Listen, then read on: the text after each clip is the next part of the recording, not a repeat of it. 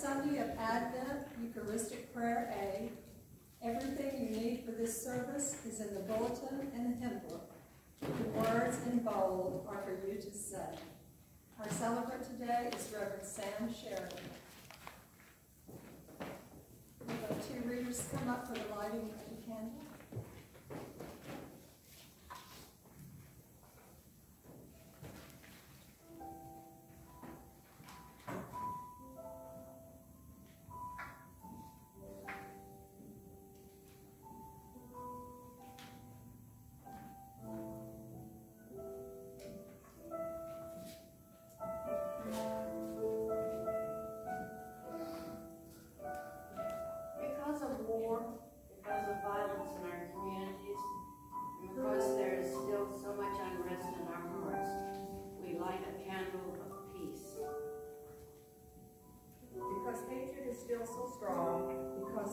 Swords have not yet been remade into plowshares. We light a candle of peace.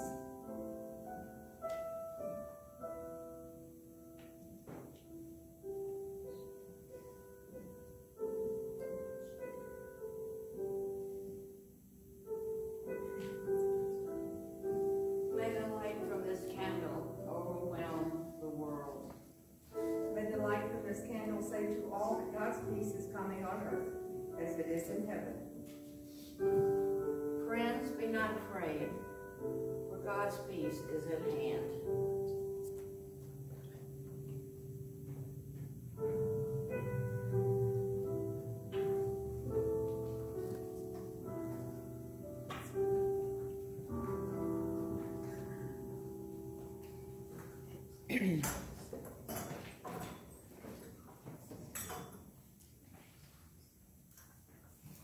Please stand for the opening hymn.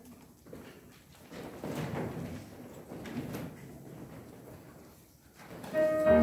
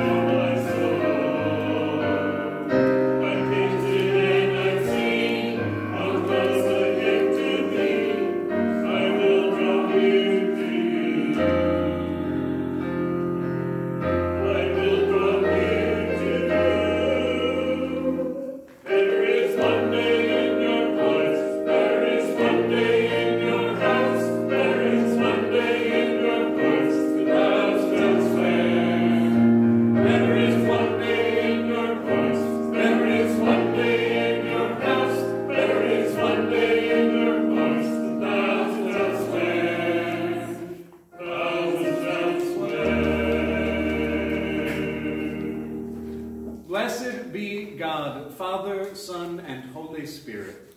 And blessed be God's kingdom, now and forever.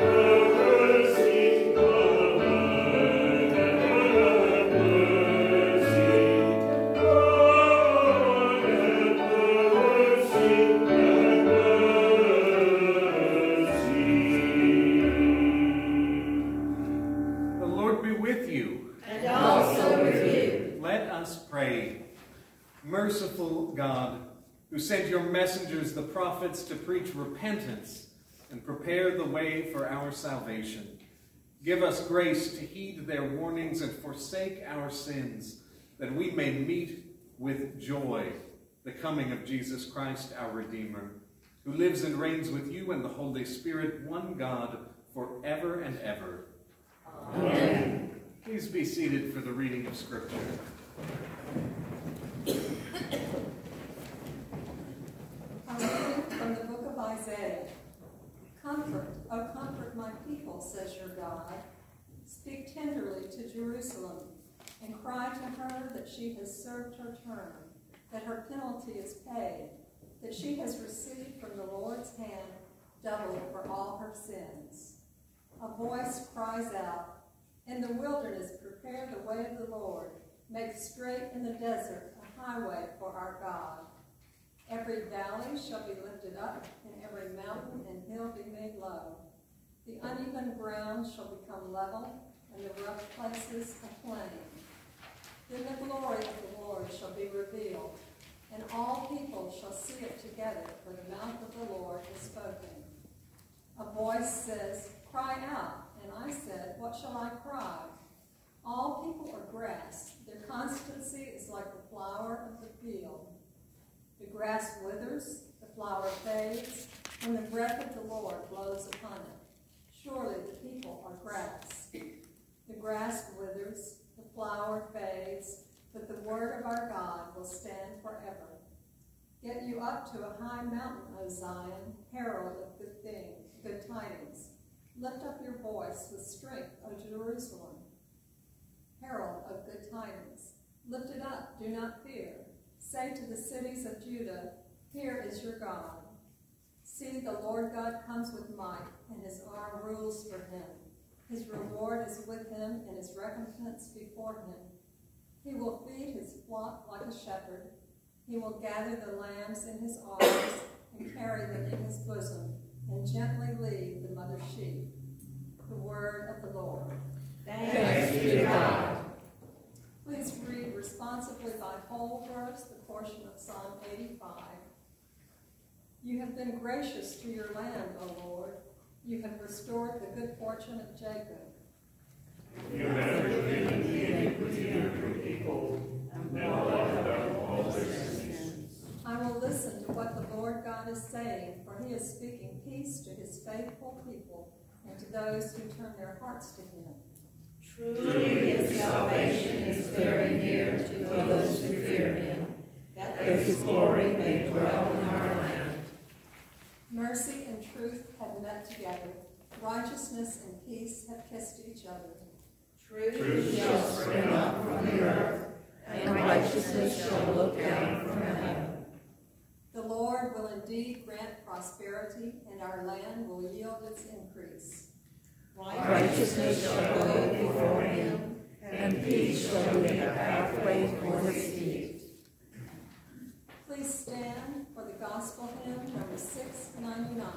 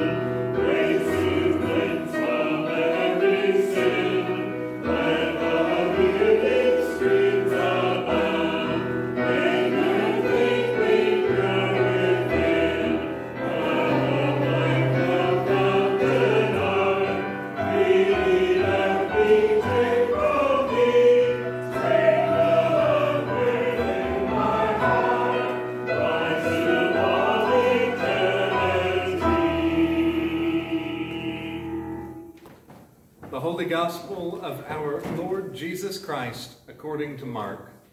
Glory to you, Lord Christ. The beginning of the good news of Jesus Christ, the Son of God. As it is written in the prophet Isaiah, "See, I am sending my messenger ahead of you, who will prepare your way, the voice of one crying out in the wilderness, prepare the way of the Lord, make his paths straight." John the Baptizer appeared in the wilderness proclaiming a baptism of repentance for the forgiveness of sins. And people from the whole Judean countryside and all the people of Jerusalem were going out to him and were baptized by him in the river Jordan, confessing their sins. Now John was clothed with camel's hair, with a leather belt around his waist, and he ate locusts and wild honey. He proclaimed, "The one who is more powerful than I is coming after me. I am not worthy to stoop down and untie the thong of his sandals. I have baptized you with water, but he will baptize you with the Holy Spirit." The Gospel of the Lord. Praise to you, Lord Christ.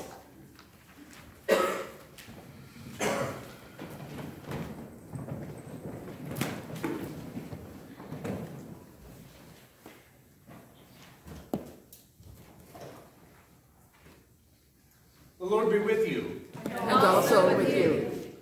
Eternal, timeless God, make us ready. Prepare the way, set us on the right path, that with uprightness of heart and holy joy, we may eagerly await and work toward the kingdom of your Son, Jesus Christ, who lives with you in the Holy Spirit now and forever. Amen. Amen.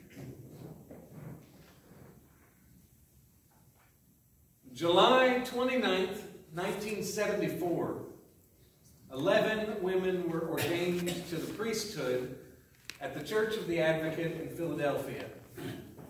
In September of 1975, 4 more were ordained priests in Washington, D.C. And finally, in 1976, the General Convention of the Episcopal Church resolved to ordain women to the priesthood and the episcopacy in general. It's been about 50 years. 50 years is a long time for a person. It is not a long time for a church. Our women priests are new, and I have a theological problem with how we have dealt with the last 50 years. We have not apologized. We're supposed to be about truth-telling, about reconciliation. We also believe that God is timeless and unchanging, as in does not shift positions on things, like the ordination of women.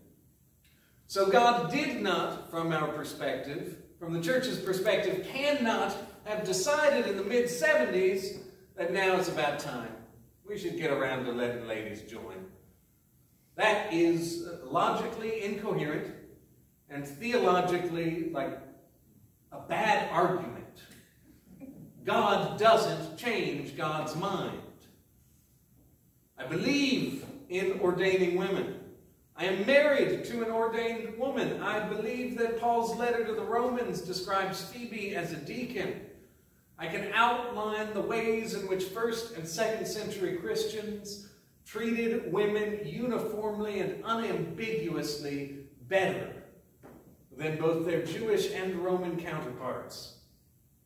I finally went to seminary and I sat down and I learned the arguments that people who do not believe in the ordination of women make, and I thought, well, that's kind of dumb. They're like, well, but Jesus was a man. And I'm like, yeah, this is not it's not a slam dunk, Dave. Like, I'd sit down in this room. I'd sit down in any room and defend the ordination of women. I'm not old enough to remember a church that didn't do this. I believe in it, and therefore I am stuck with a syllogism. God calls women to be ordained deacons, priests, and bishops. And God is unchanging and timeless. Therefore, God has always called women to be deacons, priests, and bishops. We were getting it wrong. And we did repent. That's what the word means, to turn around. We started doing it a different way. We turned around and got it right. Yeah. But we skipped confession. We skipped admission of guilt and apology for what we did wrong and trying to make restitution, which is all part of what we believe on paper. We've never apologized. We've never apologized to generations of women for centuries of not hearing their call to ministry. And I'm sorry that I'm about to use this phrase. I couldn't think of one that more correctly summed up my feelings. It pisses me off. Because this church taught me that when you get something wrong, you confess it, and you admit it, and you apologize, and I don't understand why we haven't done that. And I bring it up with important church people every chance I get. Because there's nothing like being an important church person to invite somebody telling you what they think. When I was a seminarian, I was on a pilgrimage in the Holy Land, and I was having dinner with a bishop, a priest, and a deacon. This is not the setup for a joke, that's just what happened. In Nazareth, I had dinner with this bishop from the Church of England, a canon to the ordinary, which is a very high-ranking priest in her diocesan office, and a French Anglican deacon. I didn't know there were French Anglicans. I now know there's at least one because I've met her. I asked them a tough question. I'm like, for there to be true repentance and reconciliation, should not the church apologize to women for hundreds of years of not ordaining them? Well, the bishop said the thing you'd expect a bishop to say. He appealed to ecclesial authority and the canons of the church. When the canons of the church did not allow women to be ordained, not ordaining women was adhering to church law, so there was nothing to apologize for. Now the canons have been corrected, so there is still nothing to apologize for. Okay, bishop. Now this priest was not one of those first 15 that I mentioned, but she was one of the earliest ordained women in the church. And she said she was not interested in my lofty ideals kind of apology. She called me a millennial, which was hurtful. I am a millennial, but it was hurtful anyway. She had been in the early years of her ministry. I mean, she'd been ordained a priest, and she would regularly receive death threats. Her bishop held the clergy conferences for the diocese in the men's locker room at the YMCA so that he wasn't technically not allowing her to attend. She's like, I don't care about an apology. I got to heal before I care about y'all's apology. And some of the people who have hurt me in that way are dead. So it's God's problem now. My deacon friend, she grew up like me. She's only known men and women in ministry positions. And she just rejected my premise outright. She said I wouldn't accept an apology because I would take that to mean that my being a woman was a factor in my ordination. She and I are both priests now, and she's like, I reject outright the implication that we are different. Keep my gender out of your mouth. I don't know. I don't know who's right, even though I made fun of the bishop and made a sound. So I clearly have some opinions. I doubt any of us changed our mind. We agreed that women had positions we would consider to be ordained in the earliest churches. And then we bickered about everything else. And bickering and arguing about what's going on in church is just a well-established part of Christian witness. Y'all just did the annual meeting. You know, bickering is important. Politely is also important. Sometimes Christians have started wars. We don't want that. We may wonder why God doesn't just come down here and sort it all out. Why can't we fix this? Why won't you fix this? We cannot know God's whole mind, but it is reasonable to wonder, to ask, why God doesn't just tell us, the way to do it. Why God doesn't just fix the broken world right now, or at least unify a broken, bickering church. Asking that question isn't faithless.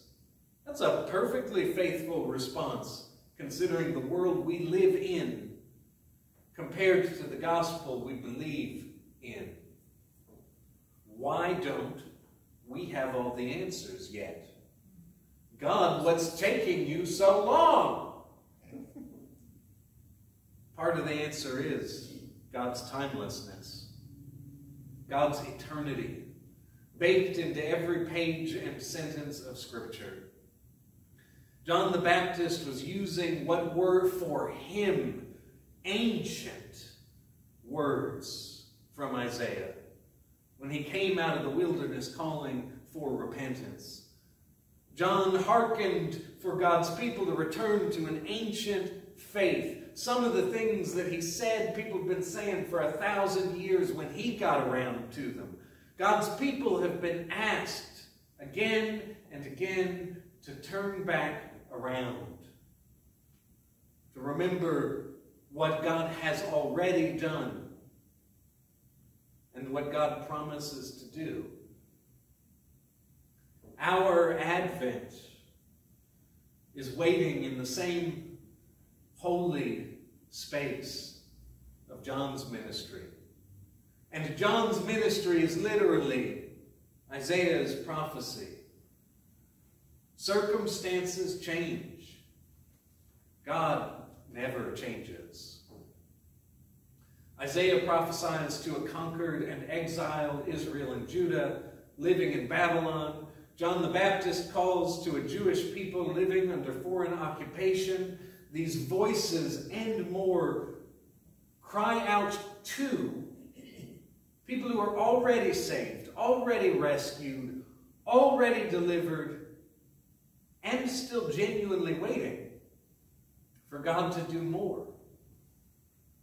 God's people remember how God has brought us this far.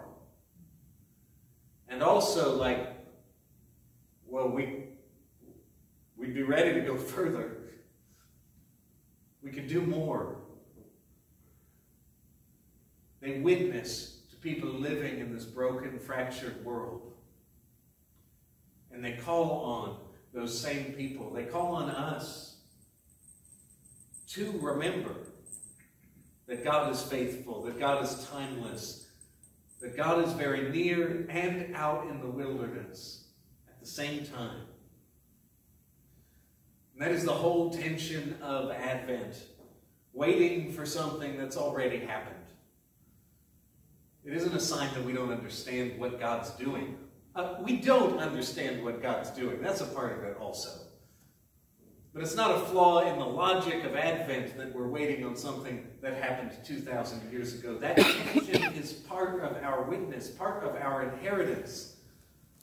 Look, the Bible says, look at what God has already done for us, and yes, we're still waiting. And don't just wait, go out and do something to bring about God's kingdom on your own, because you have some power.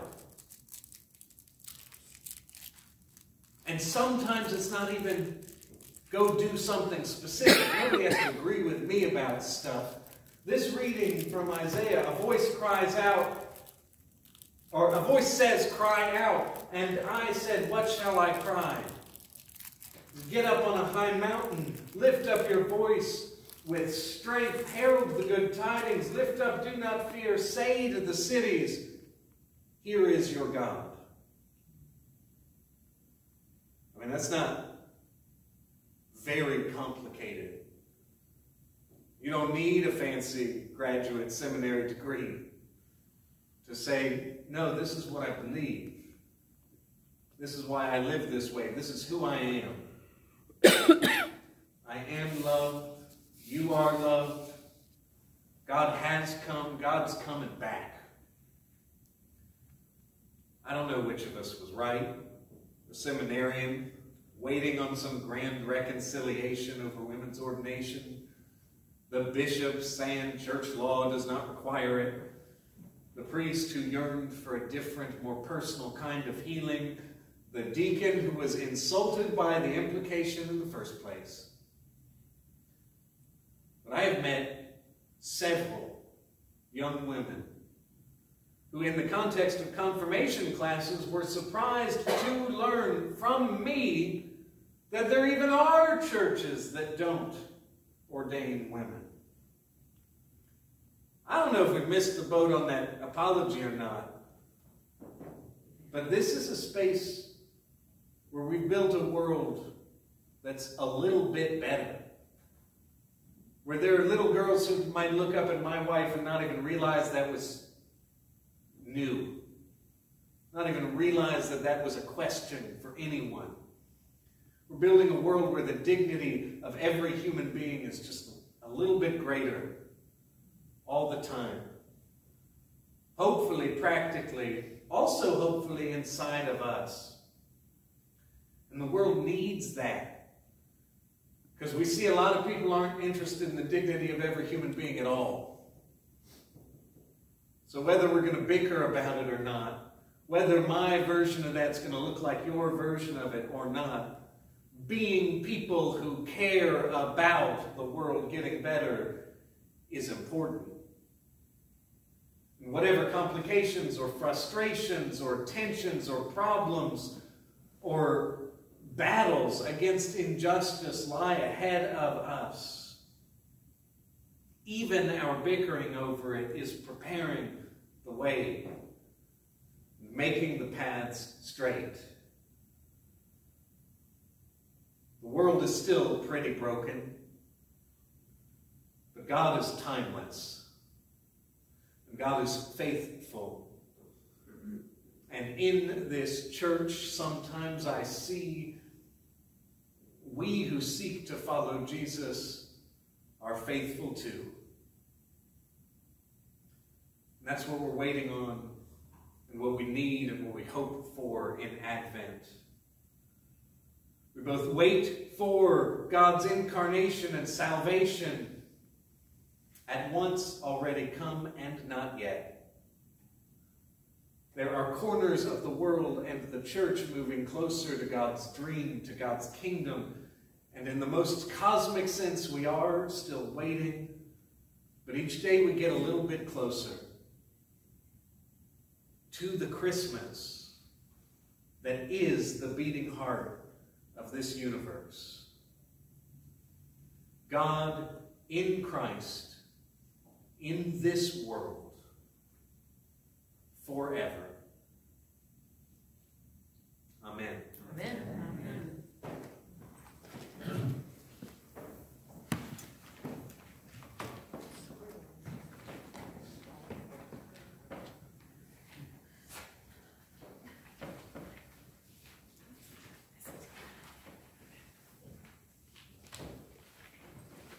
The service continues with the words of the Nicene Creed. We believe in one God, the Father, the Almighty, maker of heaven and earth, of all that is seen and unseen. We believe in one Lord Jesus Christ, the only Son of God, eternally God and the Father, God from God, light from light, true God from true God, begotten, not made, of one being with the Father. Through him all things were made. For us and for our salvation, he came down from heaven. By the power of the Holy Spirit, he became incarnate from the Virgin Mary, and was made man. For our sake he was crucified under Pontius Pilate. He suffered death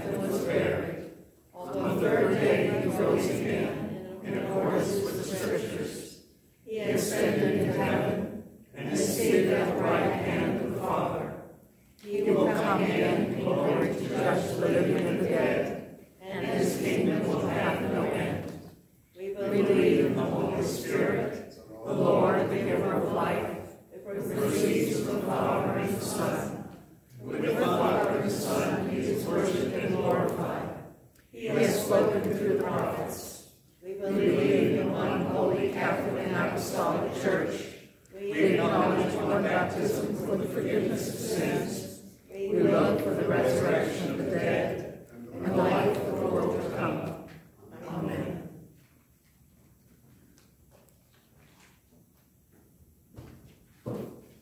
Either standing or kneeling as you're able, join me in the prayers of the people.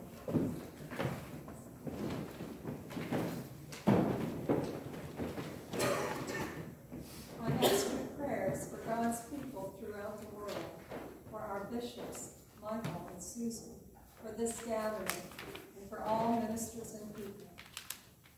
Pray for the church. I ask your prayers for peace, for goodwill among nations, and for the well-being of all people. Pray for justice and peace. I ask your prayers for the poor, the sick, the hungry, the oppressed, and those in prison. Pray for those in need or trouble. I ask your prayers for all who seek God or a deeper knowledge of Him. Pray that they may find and be found by you. I ask your prayers for the departed. Pray for those who have died.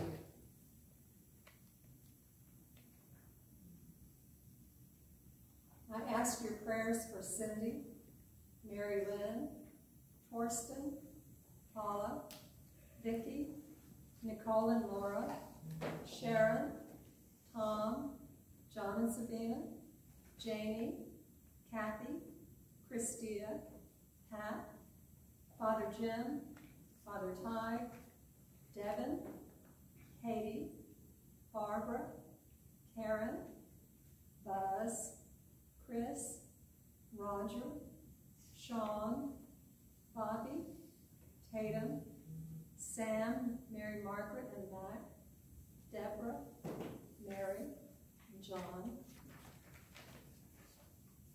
For shut-ins, Karen and Paula. For those celebrating birthdays, Herb. Praise God for those in every generation in whom Christ has been honored. Pray that we may have grace to Glorify Christ in our own day. Hear our humble prayers, Lord God, that we may serve you in holiness and faith and give voice to your presence among us until the day of the coming of your Son, Jesus Christ, who lives and reigns forever and ever. Amen. The peace of the Lord be always with you. And also with you.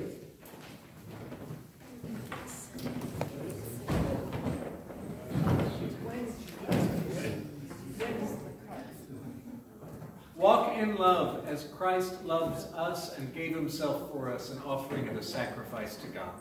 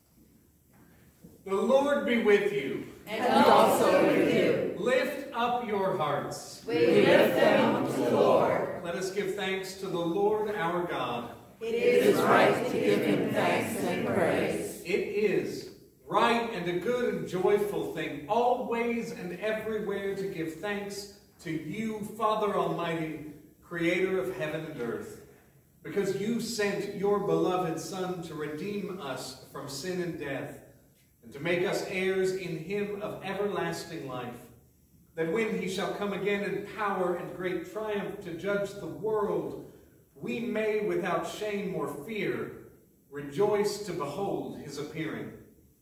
Therefore we praise you, joining our voices with angels and archangels and with all the company of heaven, who forever sing this hymn to proclaim the glory of your name.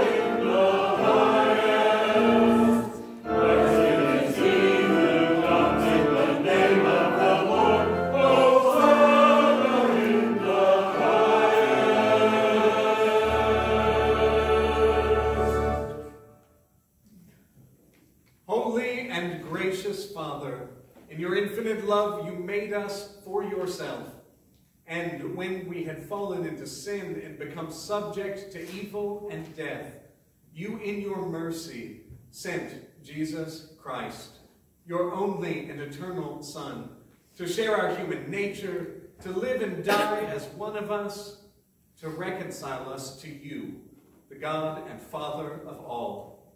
He stretched out his arms upon the cross and offered himself in obedience to your will, a perfect sacrifice for the whole world. On the night he was handed over to suffering and death, our Lord Jesus Christ took bread, and when he had given thanks to you, he broke it, gave it to his disciples, and said, "Take, eat. This is my body, which is given for you. Do this for the remembrance of me." After supper, he took the cup of wine, and when he had given thanks, he gave it to them and said, "Drink this, all of you. This is my blood of the new covenant, which is shed for you and for many for the forgiveness of sins. Whenever you drink it, do this for the remembrance of me." Therefore we proclaim the mystery of faith. Christ has died. Christ is risen. Christ will come again. We celebrate the memorial of our redemption, O Father, in this sacrifice of praise and thanksgiving. Recalling his death, resurrection, and ascension, we offer you these gifts.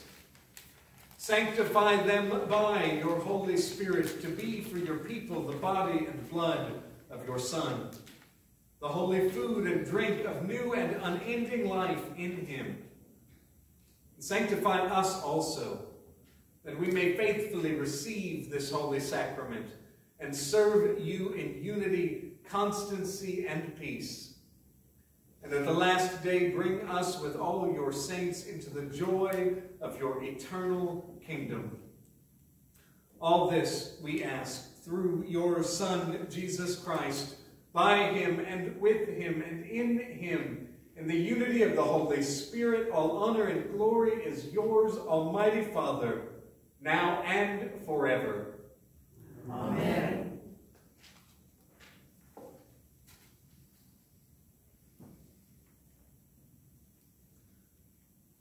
And now, as our Savior Christ has taught us, we are bold to say, Our Father, who art in heaven, hallowed be thy name. Thy kingdom come, thy will be done, on earth as it is in heaven. Give us this day our daily bread, and forgive us our trespasses, as we forgive those who trespass against us. And lead us not into temptation, but deliver us from evil. For thine is the kingdom, and the power, and the glory, forever and ever. Amen. Alleluia, Christ, our Passover, is sacrificed for us. Therefore let us keep the feast. Alleluia. The gifts of God for the people of God. Take them in remembrance that Christ died for you. Feed on him in your hearts by faith with thanksgiving.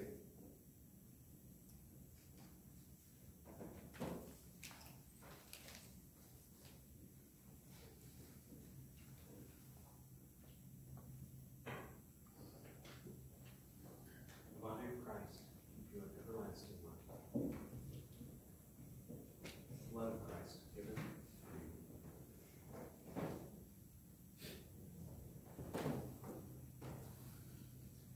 The body of Christ, bread of heaven. The body of Christ, keep you in everlasting life. The body of Christ, given for you.